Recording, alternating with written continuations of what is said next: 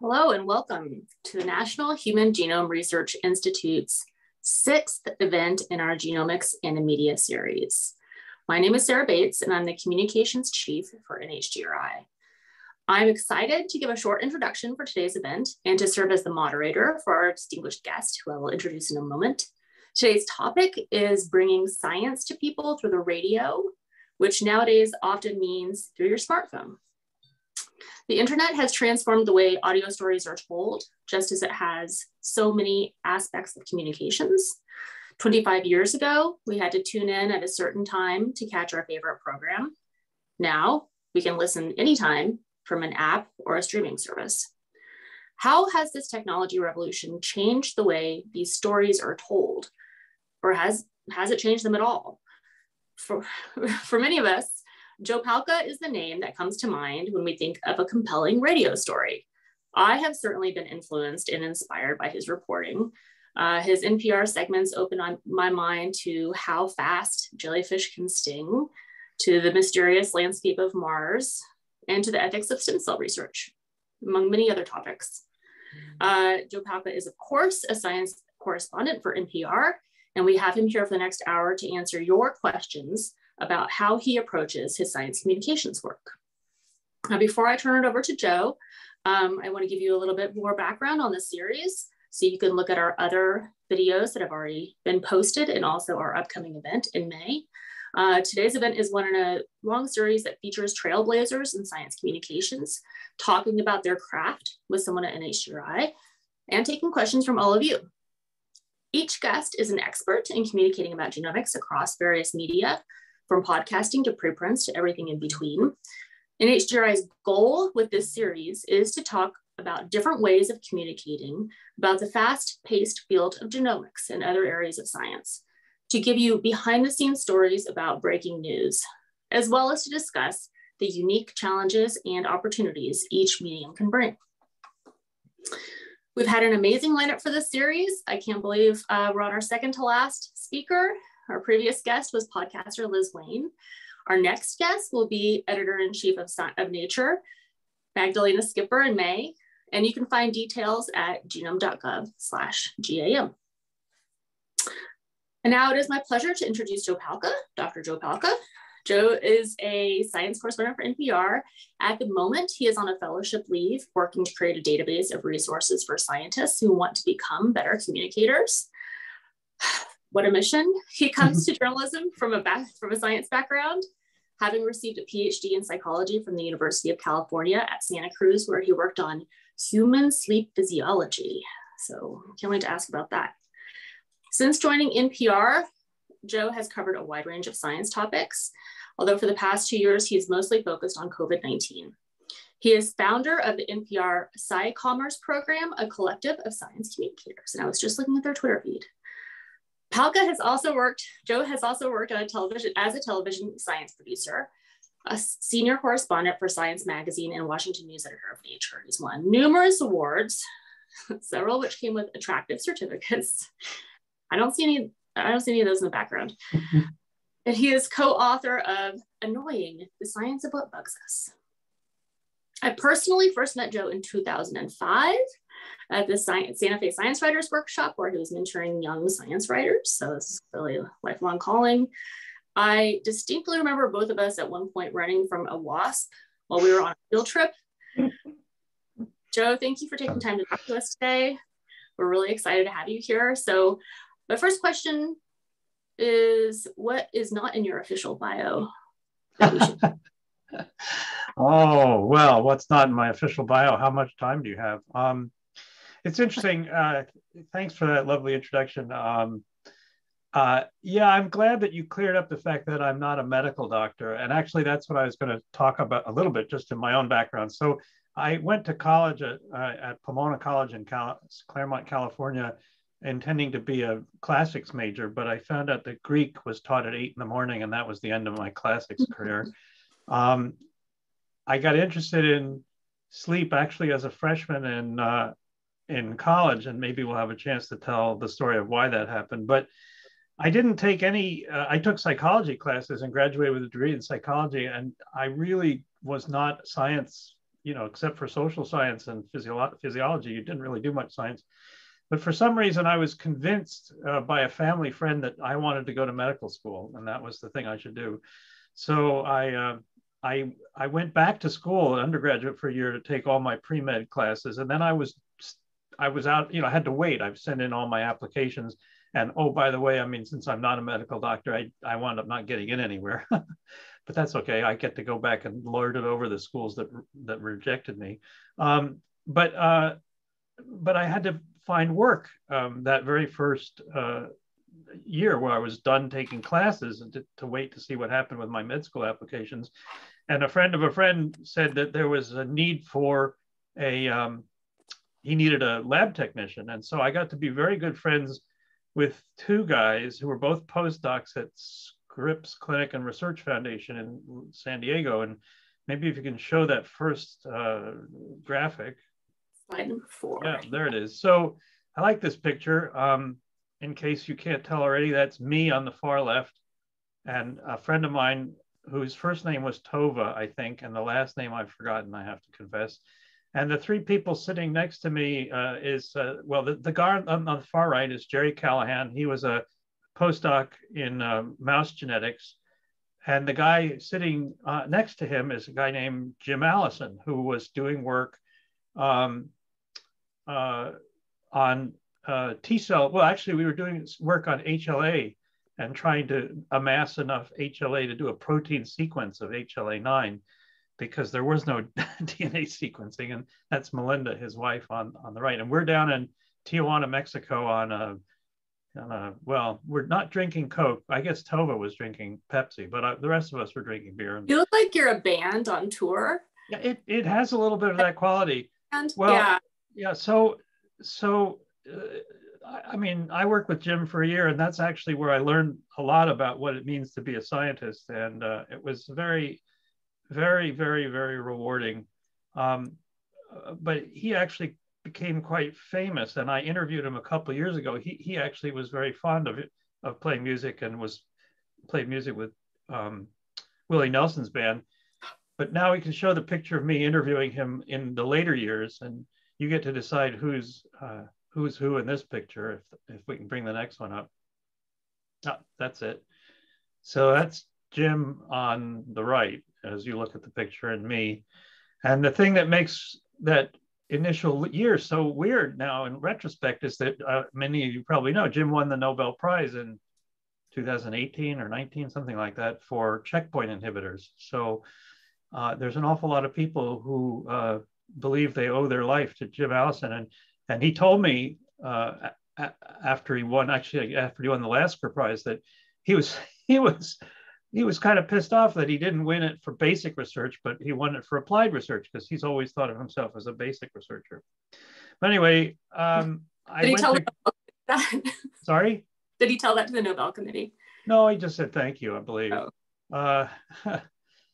Yeah, again, it's funny about Nobel Prizes and what they do to people, but it's interesting. Anyway, so as I told you, I didn't get into medical school. I got into graduate school, and I was 4 years into my graduate degree, also working on physiological psychology, and not really sure that it's not a great reason to start graduate school, and I certainly didn't say this on my application. I want to go because I didn't get into medical school.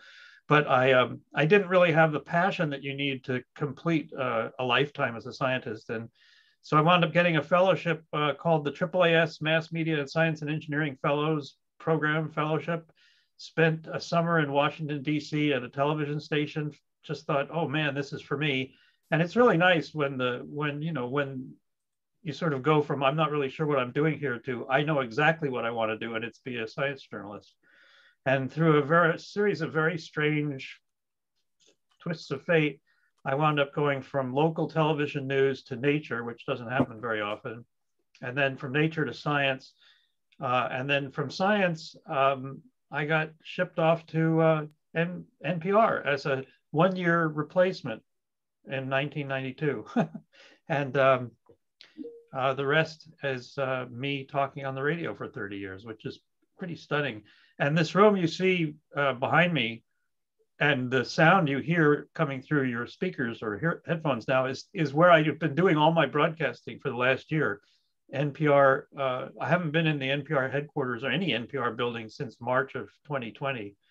And they equipped us with, let's see if I can grab it quickly. Oh. Is this a tote bag? Are you gonna pull up the tote bag?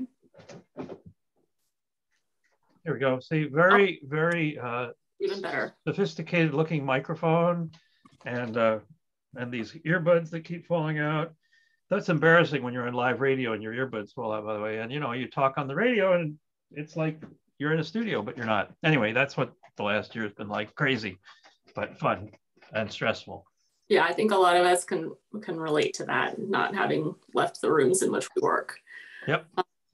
So we're getting some questions, but I do want to ask you a little bit more about your background before we get to them. So what really drew you into radio specifically? What was it about telling stories, audio stories, that really appealed to you? Well, maybe I'm going to give you the honest answer, and that's nothing that drew me into radio. I left Science magazine because I wasn't getting along well with my editor, and I would have taken a job as anything in journalism.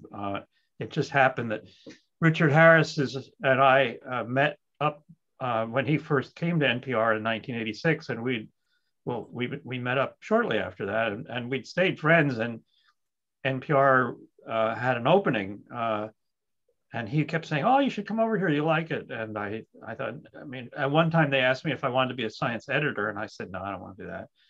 I want to be a star. I want to be on the radio." And but that was only in I want my byline. I didn't want to be an editor in print either. I wanted people to know that it was me. I wrote it, me.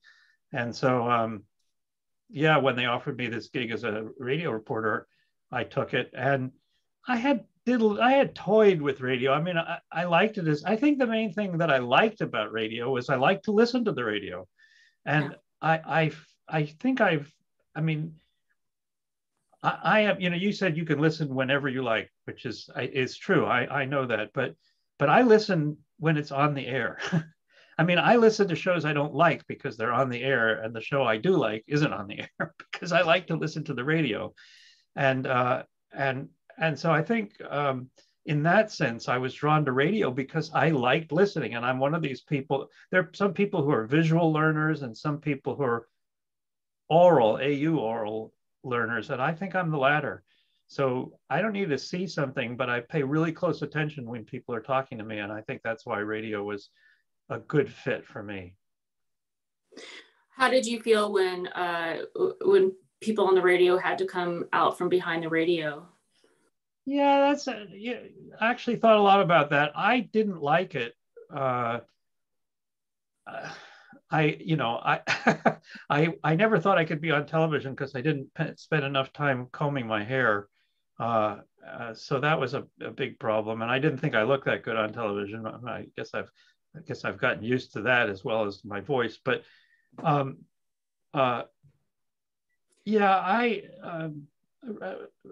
radio was a good fit. It was a good fit. Well, no one can look like a young John Allison, really. Jim Allison, yeah, he was something. But I liked it, and it suited me. Well, so we are getting a couple of questions specific to science communication. One is, how have you helped scientists become better communicators with the public?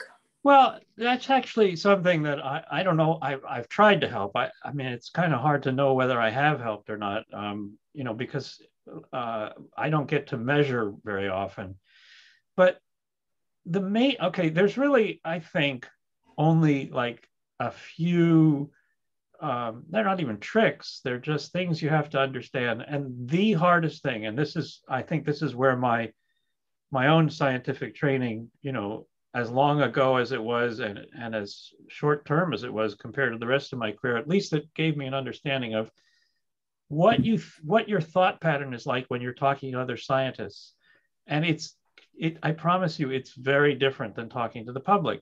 And the problem that many, many scientists have is they can't let go of the fact that the public needs a different level of specificity than a scientific audience. And the more you know about a topic, in a way, the harder it is to report on it, because there's so many details that you want to include.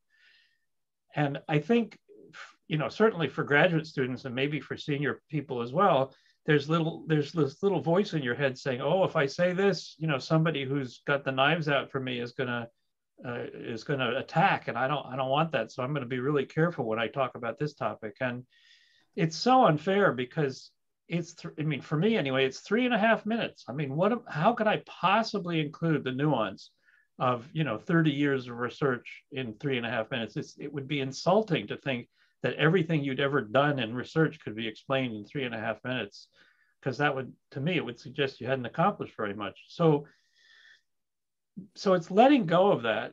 And the other thing is, and this is important for people to understand, when you go to a scientific talk, I mean, even the people in this audience, they voted.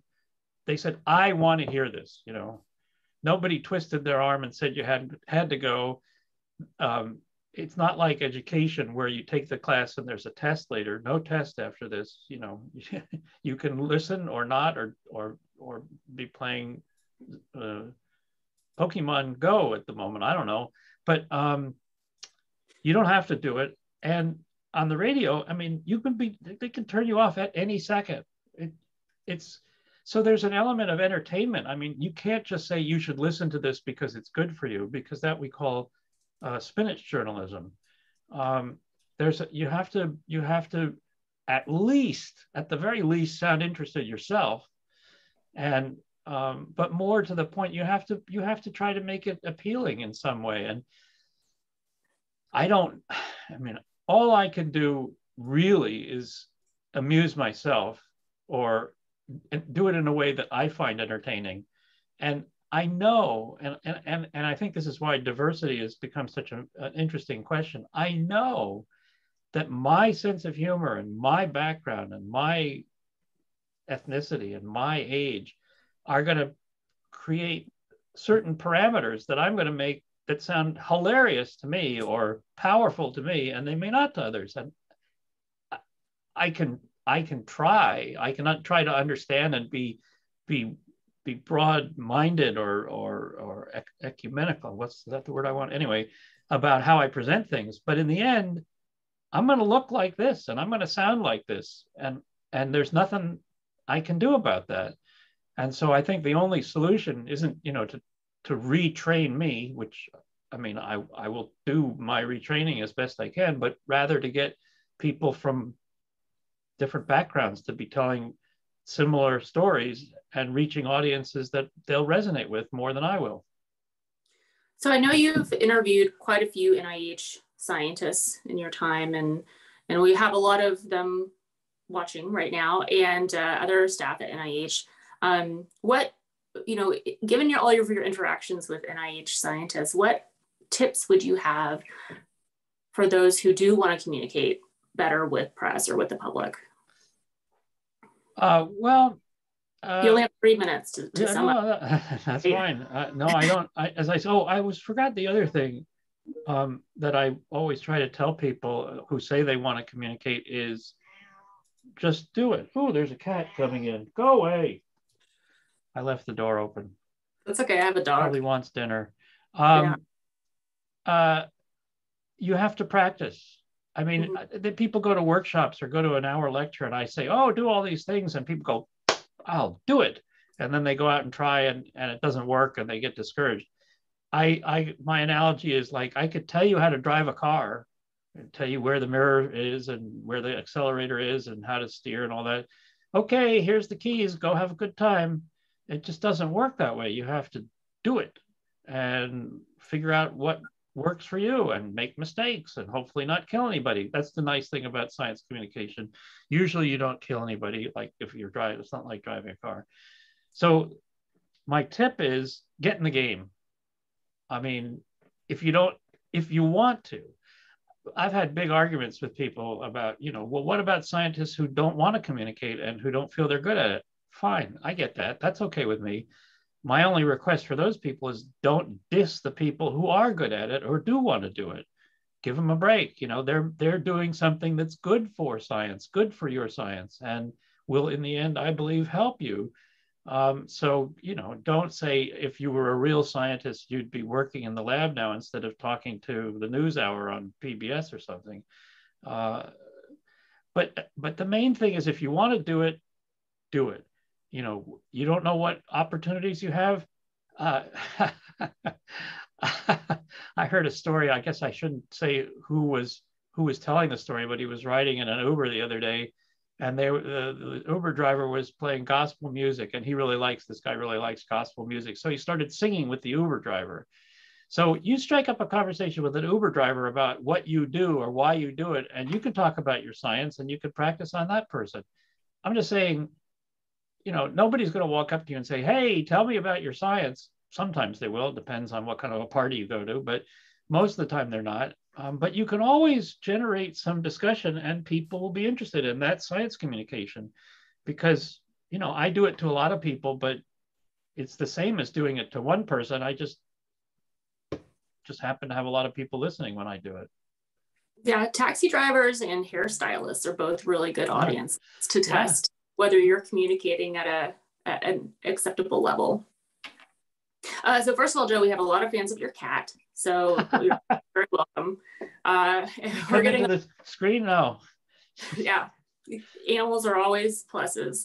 That's an official NIH statement. So we have a lot of questions coming in. One is related to, I think, what you were just saying. In a world where misinformation is spreading so fast, I think this is particularly relevant to your COVID-19 reporting.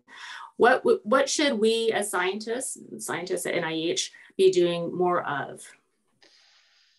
Yeah.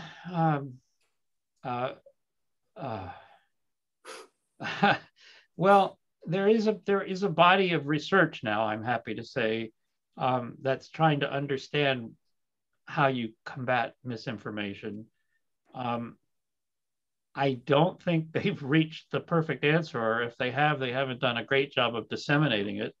But I sort of feel like as a journalist, and probably as a scientist too, you don't have that many degrees of freedom in how you express what you want to say.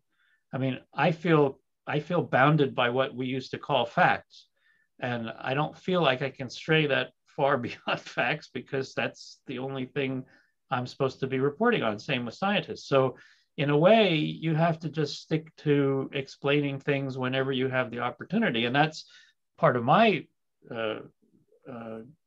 interest, is getting people to show willing and come out of the lab and talk to people in settings that might make them a little uncomfortable.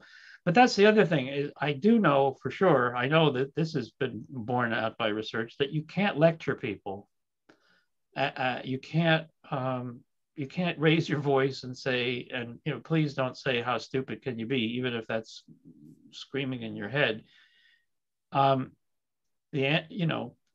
People don't respond well to that kind of a message, and it doesn't feel to me like the people who believe in the goofiest of the science misinformation theories are really interested in information. There's something else going on there, and I don't think any amount of calm, clear, accurate information is going to change their mind.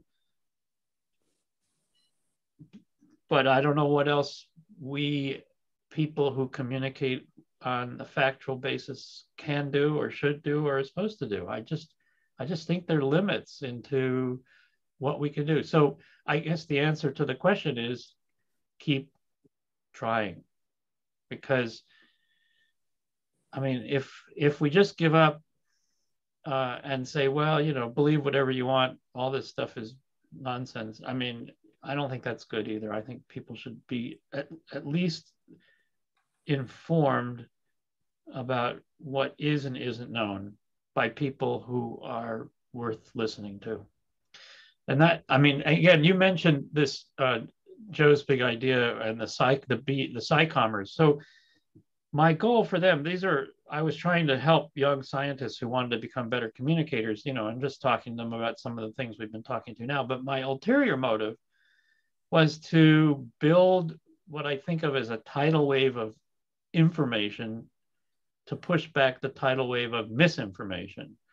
And so I figured that if I can get thousands or tens of thousands of scientists to tweet, Facebook, TikTok, whatever moves them, go to malls, go to meetings, go to Kiwanis Club. I mean, whatever circumstance there is, I just thought that we could that would help push back on the flood of misinformation. And the other thing is that, again, we were talking about identity and identifying with the person who's delivering the message. And it's also clear that people tend to believe people that they believe for other reasons. And so a message from me is going to be believed, by my mother and my aunt and uncle and people like that who know me and think I'm reliable. But it's not going to be believed by people who are watching One America Network because I've been bought by the biomedical establishment. They don't, or I don't know, whatever they think. But there are going to be people who are credible for whatever reason to people that I'm not credible to, that might be able to give them correct information. And again, that gets back to Dorsey. So, and I also should say, by the way, that the NPR PsyCommers are now the Boston University PsyCommers. So they've moved to BU. If you go to the NPR PsyCommer page, there'll be a redirect to BU. BU is still going strong. I mean, I'm not directly associated with it anymore. At least I'm not. I mean, it's not at NPR, and I am at NPR. But I am really proud of the fact that this has become a force. And anybody who's a scientist that's interested in science communication can join. It doesn't cost anything. And it's a great way to talk to people who are already trying and will give you advice about what they've learned at the drop of a hat. So if people listening do want to join, would they go to the website or? Yeah, just go to BU NPR PsyCommers and there's a link that says, sign me up. Or, anybody who wants to can send me an email and I'll forward it. I'm J Palca. Actually, the best address for me now is jpalcanpr@gmail.com. So I'm not, as you mentioned at the top, I'm not at NPR at the moment. And so because I was getting like 300 emails a day, I just decided that it wouldn't be really a fellowship or a break from NPR if I tried to read my emails. So I just pretty much stopped. In fact, if you send me an email to NPR, you'll get a very snarky response, which I think, Sarah, you saw. Oh, definitely got it. I definitely got that one. I have an out of office that includes, I mean, most of the email I get is from people pitching stories to me. And I mean, I'm not 100% opposed to it. I understand that's, some of where the stories come from. It's the ones who pitch me stories about musical bands. I mean, why in the world would you pitch a story to me about a new band or a new skin cream or something like that? It just drives me back. And those are the people who always write to me. They following up, circling back on that email I sent you. And so anybody who says circle back to me is already in big trouble. You just gotta set up some filters. I did. I filtered the straight. Everything goes to garbage. No, not that kind of filter. Okay. So we have a lot of questions about genomics, and then a lot of questions about the nature of some of the stories you've covered. Boy, where to begin? Okay, let's see. Here's a fun one. What science story was the most fun for you to report? Oh. Well, I mean, it's kind of a cheat because it just doesn't happen very often in science. But I really enjoyed the first Mars landing, 1997. There's something to me, and it's funny because seeing the surface of Mars was one thing, but seeing something that was completely, obviously 100% made on Earth on the surface of Mars, to me was really a blow you away moment.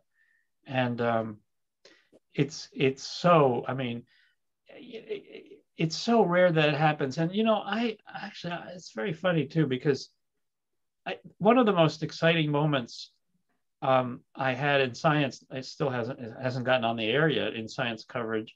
I was talking to somebody, and honestly, at the moment, I can't remember her name, but she was working with the gang in England that were studying embryonic stem cells, and she was taking me through this really difficult to follow, but very fascinating set of experiments she had been doing to prove that a particular cell was pluripotent. And she set it up beautifully, because at one point, we've been talking for a long time. I have a recording of this. She just said, and then I saw this thing, which told me that this cell was behaving like an embryo, and it, you know, it had never done that before, something like that. And I remember thinking, this is amazing. I mean, it's one of those, you know, moments when you take the gel out of the machine and you look at it, you go, holy, but see, you know what, just, this is it. That doesn't happen very much in anybody's life, but this story she was telling me captured me. But the funny thing is about radio and about reporting is that it was so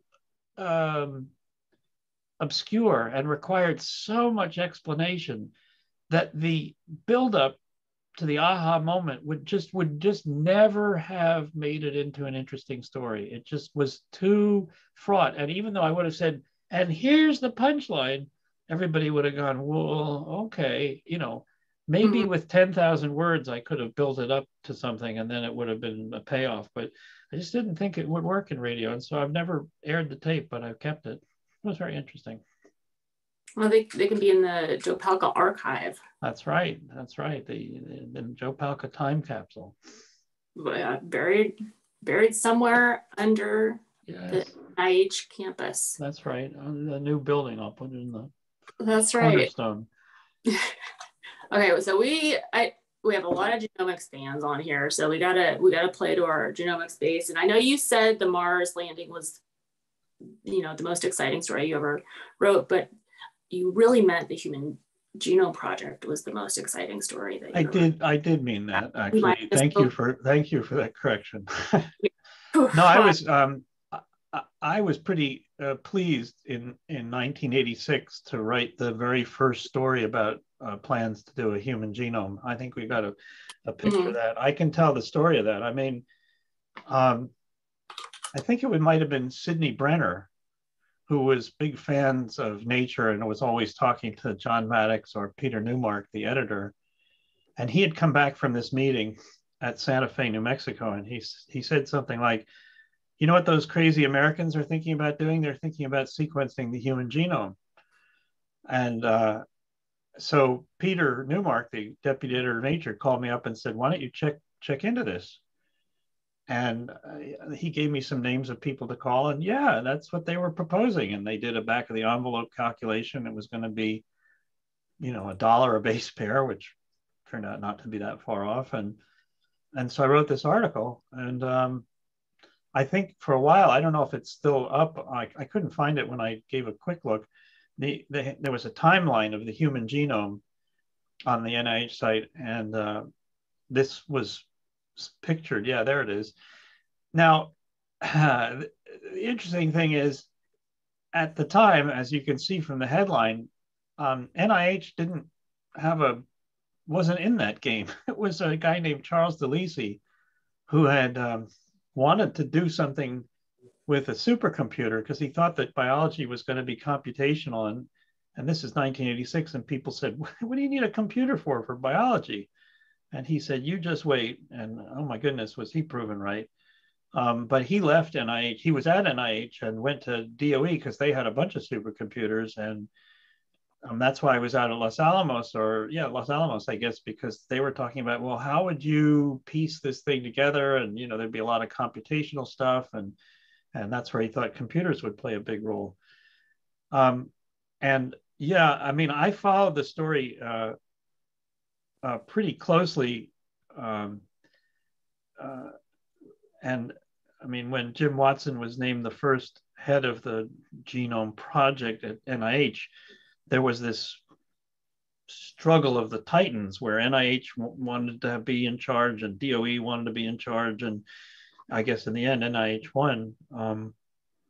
And then a funny thing happened, and this is just personal, and some people in the audience may know this already, but I stopped reporting on the Human Genome Project almost entirely in the mid 90s because my wife went to work for Francis Collins, and she had a big hand in the lead up to the announcement anyway, and certainly from the policy standpoint to the on the Genome Project, and it was a conflict of interest for me to report on that, so I stopped.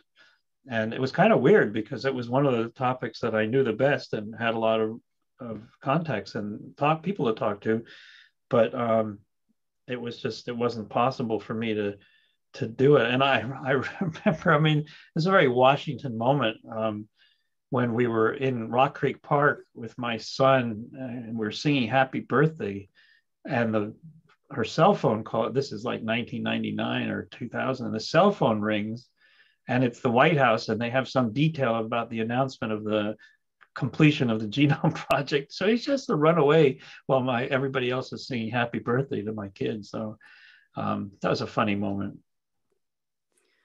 Just one of the most historic moments in science, and during birthday. Yep. Yeah. Well, I think so. A few more genomics questions. We've got, are there persistent misconceptions about genomics or any that you encounter over and over as you report on science? Well, I think this is, it's not really a misconception, but maybe a misexpectation. And you'll forgive me, but I think that the promise of genomic medicine has been a little bit oversold. And it's such a powerful concept. I mean, I remember in the early days of gene therapy, you could just say, wow, you just fix one gene and then the person is 100% better. Ooh, it was a little more complicated than that. And it was a little more complicated to do the fix. And it was a little more complicated to figure out how to do the fix. And I mean, it sounded so promising. And then, uh-oh, cat's back. Oh, now my dog's barking. Okay. Okay. It just felt to me like it was out of balance. And so I'm going to tell my son to feed the cat. He will do that, I think. Please feed cat. Please feed cat. What's your cat's name? Tom. He had a brother once named Jerry, but Jerry met a fatal accident. Very sad. Oh gosh. Well, I mean, you kind of made that happen by naming them Tom and Jerry. Yeah, I think probably. Yeah. We have a question from Eric Green. I think we have to answer this one. It says, well, first it says, thank you for participating in our series. You're very generous with your time and you look terrific. Very nice haircut. Yeah, he likes your hair. Two, serious question. In light of the recent anti-science politics, is the main answer for more people to communicate accurate science, or do we need to prune back some of the people who are communicating science but are highly targeted by some? And then he also wants to know if you've used your microphone to dust around your house or play with the cat. Okay, to answer the last question first, they actually give us, when they give you this, that thing is not, so this is actually, this is the microphone. This is the windscreen. So the microphone itself is called a directional microphone. So it's a shot. You don't call it a shotgun when you're going through TSA. I can tell you that at the airport. But it's directional, and it's very sensitive to wind noise. And so supposedly this picks up wind noise, but they gave us a brush to keep it fluffy. I think it's hilarious. No, I haven't used it to play with my cat, Eric. Hi, Eric. Thank you for inviting me, by the way, or thank your staff for inviting me. Or, yeah, I think we talked about it actually.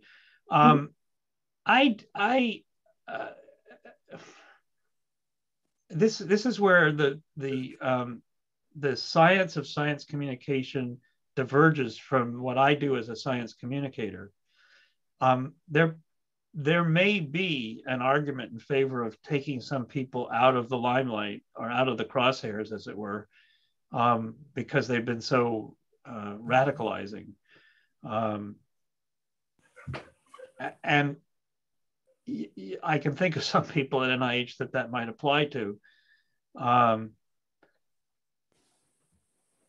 Again, I think diversifying the people delivering the message is really what I would have to say I think is most important. And if it's all going to be a bunch of people who look like you and me, and by you I'm talking about Eric, and Eric is much better looking than me, so forgive me for saying that we look like each other, but we have certain qualities in common. And I think I really think that it's, we will do it right, of course, but and certainly, I mean, none of the people who are speaking on behalf of NIH, I don't think are mistaken. But I think variety is important. And honestly, I've always thought it was important. Francis doesn't wear it on his sleeve so much, Francis Collins, but he is a very religious person. And I think that's important to identify him that way, because not that many scientists feel comfortable about talking about their religious persuasion, because it's irrelevant. Well, yeah, it is irrelevant, or it isn't, but it's important to some people. And so I think when you identify as somebody who's deeply religious and still have a bunch of clear-eyed notions about where disease comes from or how viruses work or something like that, it's a good thing. Yeah, it speaks to your earlier answer about sort of a collective action on the part of scientists and science communicators. Oh, okay. This is a question that actually dovetails with something I wanted to ask you about from our previous conversation, because I know you mentioned that the way you choose stories has evolved somewhat over the years. And I wonder whether that's because you've become more experienced at choosing stories and you've seen which ones resonate and which ones don't, or you're telling them across different platforms and, oh man, okay, but then. I'll answer, your guesses are wrong, but I'll tell you what has evolved. Mm-hmm. So I prefer the radio as a platform. Some of my stuff has been on podcasts. I'm a little confused about what a podcast is if it's not just a radio story with music. But have you heard a podcast? Yeah. Oh, okay. I mean, Wait, Don't Tell Me has a podcast. Sounds just like the radio show. I'm on Up First a lot of the time. It sounds like the first segment of All Things Morning Edition, which it is. I'm not, This American Life is different because it's a different topic, but what makes it different from a long radio show is it's a story with powerful music behind it. Or Radio Lab, also people talking about science in a different sort of way than I do it. But I could imagine hearing a radio program. There's nothing wrong with having a radio program that's like This American Life or Radio Lab. It's just that NPR doesn't choose to do that. Fine, okay, that's all right. So how I choose a story is almost never what I think people want. Mm-hmm. There are times when I think something is newsworthy, and I get it, that people it's newsworthy that there's a vaccine being developed for COVID-19. I don't know if people want to know that, but in my opinion, they should know that. So I tell them that. I think it's interesting to understand how vaccines work. I think it's interesting to understand why some of them might cause side effects. I think it's very interesting to try to explain why rare side effects are rare, and more likely, as you know, there's a great story that I like to tell about understanding risk, which is somebody at CERN, the high energy particle collider in Switzerland and France, said to me that your chances of winning this lottery are the same whether you buy a ticket or not. And that's very counterintuitive because everybody says, well, you have to buy a ticket to win. But if you think about it statistically, the chances of your winning are so small that they are essentially indistinguishable from zero. And so it's not the same with the vaccines. There is a chance. I mean, your chance of getting a vaccine associated side effect is zero if you don't get the vaccine. So in that sense, it's true. But if you do get the vaccine, it's not quite the same, but it's more like you're winning. You would be winning the lottery if you got a side effect because of how rare they are. Now, it's not true. They're more common than winning the lottery, but that's the point, is just to understand that people's ability to make judgments based on size of risk is a little bit, it's not flawed. It's just what we do as human beings. We don't think that like statisticians. But to get back to your question about what I like to cover, or what I started to cover, is I got tired of covering results in science, because if you listen to the radio or read the newspaper, you get the feeling that science lurches from discovery to discovery. I mean, there is something new every week. And because it's on NPR, and because it's in the New York Times, and because it's in the Wall Street Journal, it must be important. I mean, we wouldn't be telling you about it if it wasn't important. But the fact is that 99% of the stuff that we report on isn't that important, or it may or may not be, but we present it as this is the big deal. And I felt that it would be more appropriate to tell people about how the process of science, and how you get from I don't know how this works to now I think I have a better idea of how this works. And so I started choosing stories that had an interesting process, but no one could be confused about thinking that they're important. And I don't know if you have time to show this other slide I sent you, but I did a story about the electric dipole moment of the neutron. And I promise you, nobody in my 30-year career has ever asked me if I would please do a story on the electric dipole moment of the neutron. But it turns out that it's an important physical property, and it might have something to do with why the universe exists. So I didn't know how to start this story. So I thought I'd nail it down to why corned beef sandwiches and the rest of the universe exist. I still like that because I love corned beef sandwiches. Some people felt that was a cheat because they wanted a story about corned beef sandwiches, and I was telling them about the electric dipole moment of the neutron. And I apologize to all of them, but I got them in the door, and if I can get their attention for a few more seconds, maybe they'll be interested in what I am talking about. So I just started doing things that I had a story on the air about what you serve a colony of captive locusts, and what you feed them. And oh my goodness, there's another one nobody was ever interested in. But it's a critical thing. If you want to study locusts in a laboratory, you got to feed them. So what are you going to feed them?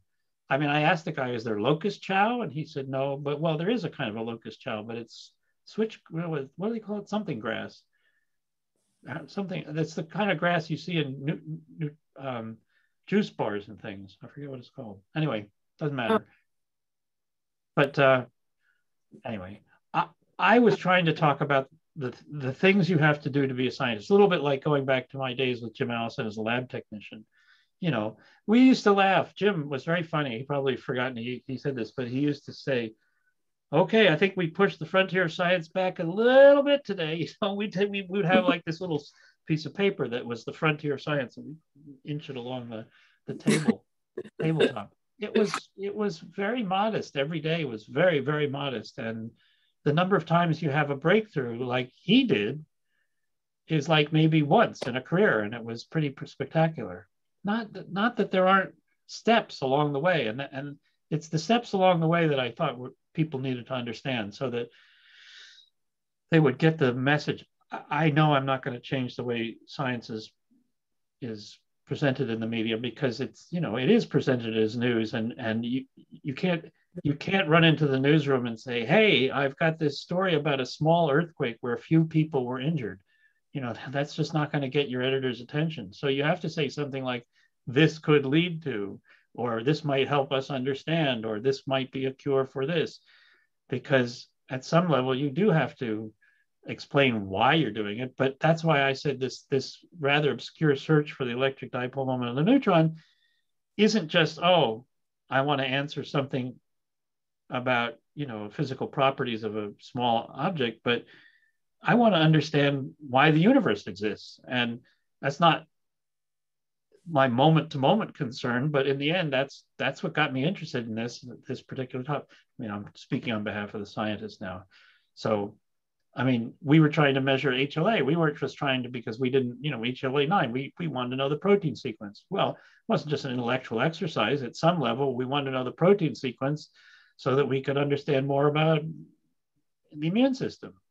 And the immune system is important. And oh, by the way, if you want to have a healthy immune system and fight off diseases, you better know, it's helpful to know how it works. And it's pretty complicated. So anyway, that's what I started doing. I started doing these stories that said, you know, how did we get to this? Well, at least that's what I was trying to do. And again, I picked things that I found interesting, curious, compelling, strange, but I almost never picked things because I thought they were newsworthy. There's a lot of pressure in public information offices to frame things as very big or exciting discoveries. So I think the chain is long when it comes to that sort of thing. That's probably why your inbox is so full. Well, no, well, yes, it's full of people who are trying to get me to do the story because it's so important. And and I'm okay. So I'm a journalist too, and I certainly know that, you know, people want to be on the front page. That's sort of what that's sort of the currency of, you know, you succeeded when you get on the front page. But I had one more slide. I guess this is an excuse to show it. The reason I put this up is the last story I did before I went on fellowship leave. And the interesting thing about, these are two scientists, Peter Hotez and Mary Elena Bottazzi. And I met them when they were both at GW, and now they're both in Texas at Baylor and Texas Children's. And I actually interviewed them in July about a vaccine they were working on. And I never got around to putting the tape on the air because they were telling me, oh, you know, they had a process that they thought was easy, you know, less expensive, older technology, but it would work and it might be good for the developing world, and et cetera, et cetera. So it turned out that right around the end of the last year, December, the Indian government decided to issue what amounts to an emergency use authorization for this vaccine so that it could be distributed in India. And there were like 100 million doses that were going to be made. And suddenly this story, it was sort of which was so unimportant in the sense that I didn't even think I had to put it on the air. And if I had, it would have sat around, became the lead story for that day's news because I was able to tell it and there was a news peg. And to me, I just think it's funny that you can do the lead story using tape from the 6-month-old tape. I also had tape that I just gathered, so I had something new about it. But that was and I'll tell you one other funny thing. This page on NPR, I haven't looked in the last month or so, but before that, it was the most viewed page on NPR by 1 million, even more than Steve Inskeep talking to Donald Trump. So I was pretty pleased about that. That's pretty incredible. So a Texas team, see, that's the headline. And the key word for me is could, right? And in the end, it may not be. And that's why I feel we're always sort of raising expectations. And I did this too. I think it's an interesting story what their vaccine is, but it wouldn't have gotten on the air. And it's partly, I mean, getting stuff on the air is more difficult in the COVID time because there is so much science news that people want COVID all the time, or at least our editors do, it seems like. But this was, in essence, here's an idea for a vaccine that's different from everybody else's idea, and here's how we went to work on it. And this is why people didn't want to support it to begin with. That was the story I came back with, and then I had a news peg, and suddenly I can say, could be a global game changer. Well, thank you. Somebody said that to me. You know, you can always, yeah. Stop talking, Joe. That's my other piece of advice to people. When you've run out of things to say, stop talking. Well, we will have to stop talking in about 4 because our time will be up at that point.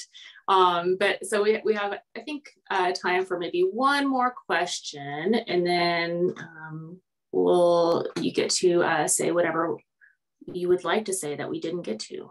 Okay. You know? So this question came in actually earlier, and I think it's a good question. And I think a lot of NIH scientists would be curious about this too. So do you find interviews with scientists to be enlightening, or do you find that you already know through preparation for the interview that you know what the scientist will say? No, I think I always learn something. And I have to say, in a mixture of sloth or sloth and considered spontaneity, I often don't go into interviews with a whole lot of background. And I justify this by saying that's what Alan Alda does. He doesn't want to know because he wants to be able to have that air of, or asking the questions. Sometimes when you know a lot about a subject, you forget to ask the questions that spring to mind when you don't know a lot about a subject. So because I've been doing this for so long, and because I know a little about a lot, I can go into an interview and I'm not saying fake it, but I'm not as well prepared as I think scientists would, certainly as scientists would hope a postdoc or a graduate student would be when they walk into an interview. And so, yeah, I mean, again, how do you do science reporting? Well, you think of something interesting that you want to learn more about, and then you ask somebody to explain it to you. And if you don't understand it, you ask them a question. And if you do understand it, you say, thank you very much, and then you're done. So yeah, the interviews are great. I mean, if the people are friendly and eager to talk, there's nothing more fun than that. Yeah, that's true. I will second that. But just being willing, I mean, that's my, it's, what did they say? The most important thing is showing up. I think that, and the scientists, one other piece of advice is, for me anyway, don't worry about polished phrases and, all that stuff. That's my job. Your job is just to talk about something, be interested, be animated, be enthusiastic, be real. But don't worry about, the well-rounded prose or something like that. It's hard to do spontaneously. I don't do it spontaneously. I go back and write and think about it. So we have 1 minute left, and I would like to end on an optimistic note. So what really gives you hope and happiness thinking about the future of science communication?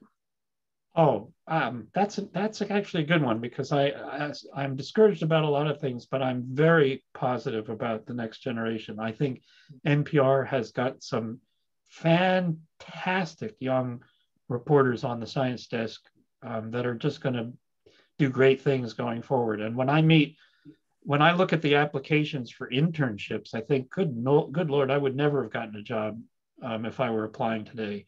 These people are talented, they're motivated, they've done a lot of pre-work that I hadn't done.